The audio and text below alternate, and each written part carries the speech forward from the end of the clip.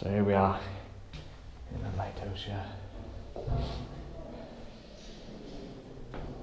I can't remember the name of it, but it sounds like Monknash, but maybe Mount Ash, I don't know. So we're just up in the lamp room. I did take some pictures up there, so they'll be put in now. So you can give an idea, see an idea of what the lighthouse looks like.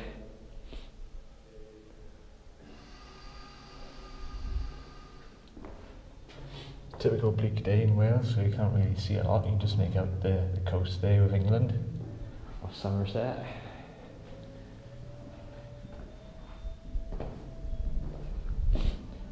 And they do weddings up here, which isn't in this room, but it's the room next floor down.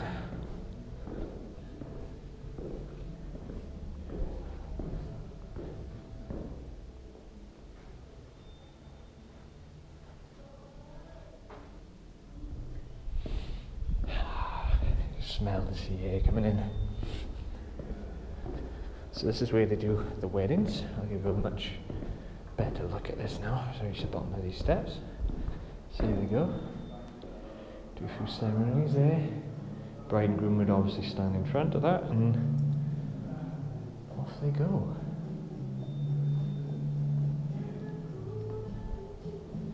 Got some nice music piped up here as well. When you go back up. So you've got a stereo here, playing some tunes. You've got 1, 2, 3, 4, 5, 6, 7, 8. Say 16 chairs. 16 chairs laid up around here. Very tight space. Very cramped space. I suppose if you want to get married in a lighthouse, then it's a good place to go. So this is the old lamp room now. That's where they put the old lamp in, which used to be at the top where we started.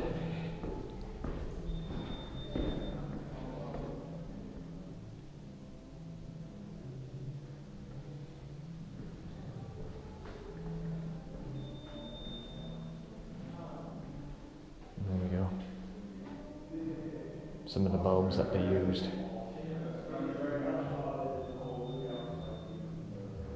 And then the story behind the red sheeting is that there's a sandbank that shifts, and basically they move the red sheeting to cover that, the area of the sandbank. So if you're approaching the lighthouse from a certain angle, which is somewhere out there, you'll see the sandbank, and if you see the red, you know you're on course to run aground.